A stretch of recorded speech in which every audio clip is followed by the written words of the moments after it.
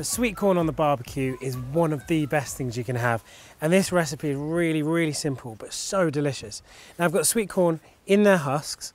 I've just boiled them for about 5 minutes, and that does two things. It steams the sweet corn from the inside, so it starts the cooking process, but also it makes the husks nice and wet. So when you chuck them in the charcoal, they're not going to ignite straight away.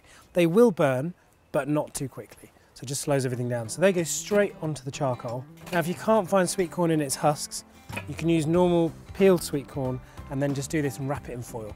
And now you want to get in there, start to bury it in the hot coal. And as soon as that hits those hot coals, you can smell it start to burn and char. Now that's going to be really delicious. So they can just sit there and tick away for a couple of minutes.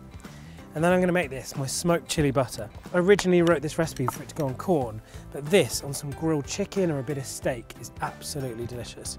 So to start off with, I've got a couple of dried chipotle chilies, which I've just soaked in boiling water for a few minutes, just to soften. And then I'm going to finely chop them. They give the butter a real dark, smoky flavour and a lovely deep colour as well. That goes straight in.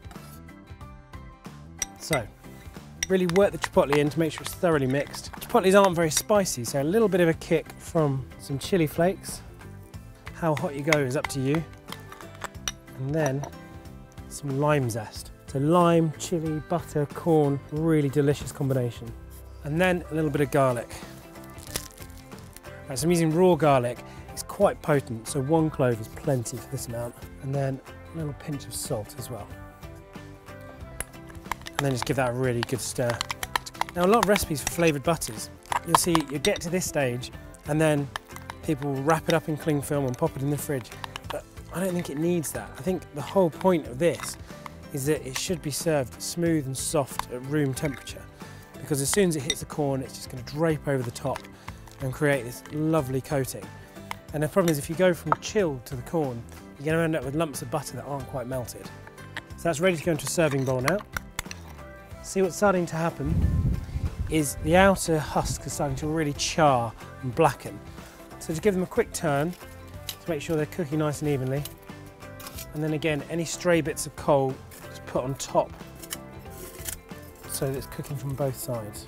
So after a few minutes, these are going to be ready and looking pretty awesome. You've got this lovely char on the outside, and you're looking for that deep char because that's what's going to give a really lovely smoky flavour to the corn. The husks are going to protect the corn on the inside from burning, but you're going to get this beautiful smoky flavour.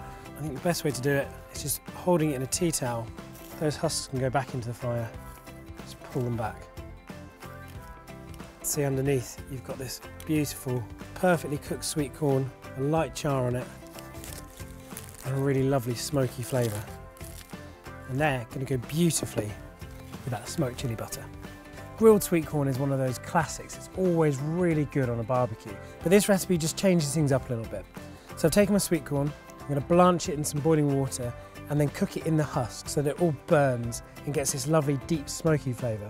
But that lovely sweet corn flesh is protected by the husks. And then I'm serving it with a smoked chili butter to take a simple side dish into something really special.